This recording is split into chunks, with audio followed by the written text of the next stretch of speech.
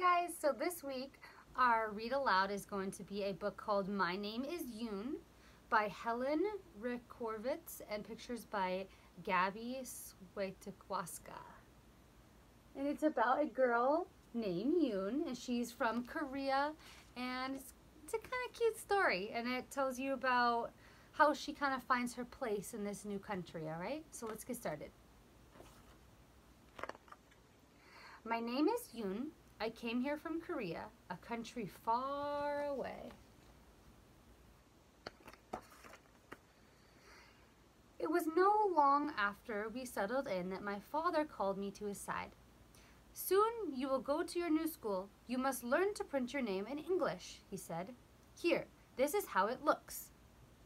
Y-O-O-N. I wrinkled my nose. I don't like Yoon. Lines, circles, each standing alone. My name looks happy in Korean, I said. The symbols dance together. And in Korean, my name means shining wisdom. I like the Korean way better. Well, you must learn to write it this way. Remember, even when you write in English, it still means shining wisdom. And that is how you say Yoon in Korean. I did not want to learn the new way. I wanted to go back home to Korea. I did not like America. Everything was different here. But my father handed me a pencil and his eyes said, "Do as I say." He showed me how to print every letter in the English alphabet. So I practiced, and my father was very pleased. "Look," he called to my mother. "See how well our little Yoon does?" "Yes," she says. "She will be a wonderful student." And I wrinkled my nose.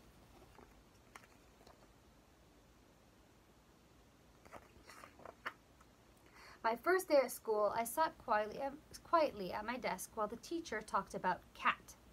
She wrote C-A-T on the chalkboard, and she read a story about cat. I don't know what her words meant, but I knew what the pictures said. She sang a song about cat.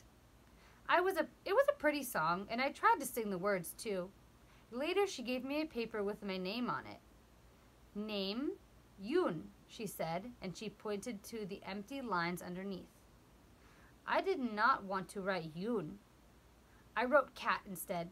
I wrote cat on every single line.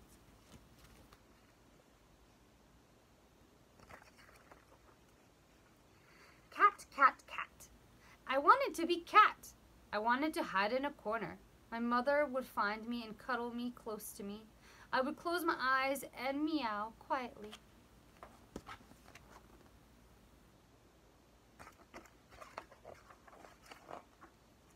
The teacher looked at my paper. She shook her head and frowned. "So you are cat?" she asked. The ponytail girl sitting behind me giggled. After school, I said to my father, "We should go back to Korea. It is better there." "Do not talk like that," he said. "America is your home now."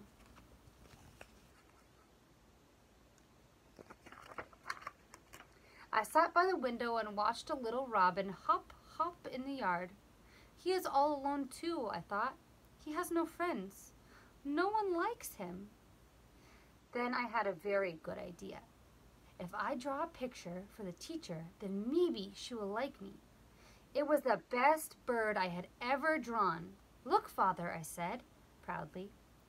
"Oh, this makes me happy," he said. "Now do this." And he showed me how to print bird underneath the picture. B-I-R-D. The next day at school, the teacher handed me another Yoon paper to print. But I did not want to print Yoon. I wrote bird instead. I wrote bird on every line.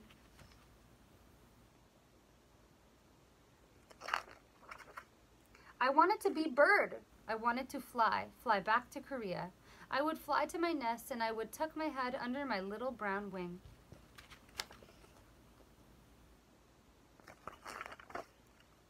The teacher looked at my paper. Again, she shook her head. "So you are bird?" she asked.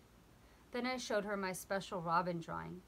I patted my red dress, and then I patted the red robin. I lowered my head and peeked up at her, and the teacher smiled. How was school today, my daughter? My mother asked. I think the teacher likes me a little, I said. Well, that's good, my mother said. Yes, but at my school in Korea, I was my teacher's favorite. I had many friends. Here, I am all alone. You must be patient with everyone, including yourself, my mother said. You will find a student, and you will make many new friends here.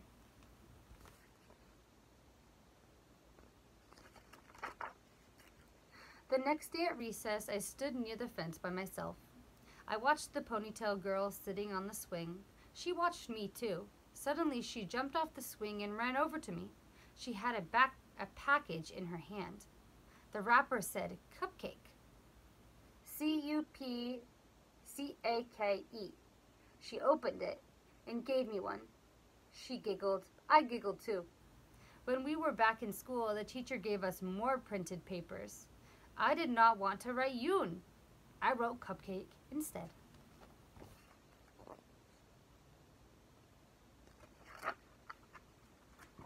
I wanted to be Cupcake. The children who clapped their hands when they saw me. They would be excited. Cupcake, they would say. Here is Cupcake.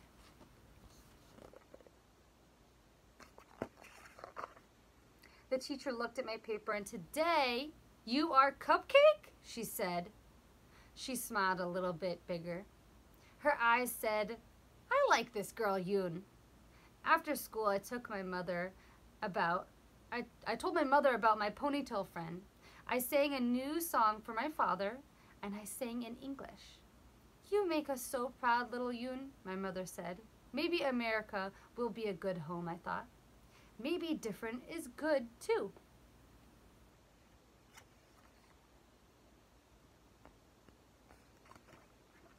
How do you think that her teacher's eyes looked like when she said, her eyes said I looked like she said, I like this girl Yoon. How do you think she looked? You think she looked like, or you think she was more on the lines of, I kind of like this girl. She's funny. I don't know, we'll see. The next day at school, I could barely wait to print. And this time, I wrote Yoon on every line. When my teacher looked at my paper, she gave me a big hug. Aw, you are Yoon, she said.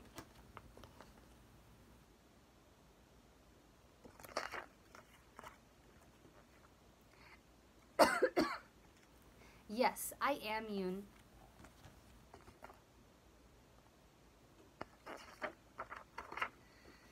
I write my name in English now. It still means shining wisdom. And that's the end of our book. So what did you learn from Yoon? She may have come from somewhere different, but I want you to think about what was the theme of this book? Why did she keep writing her name was something else? At the end, why do you think she figured out that, maybe I can write my name on this piece of paper? So I want you to think about that and talk to somebody about it. Maybe tell mom, tell dad, tell somebody in your brother, sister, grandma, somebody in your family. Tell them what Yoon taught you today. Have a good day. I will see you next week. And be safe. Bye.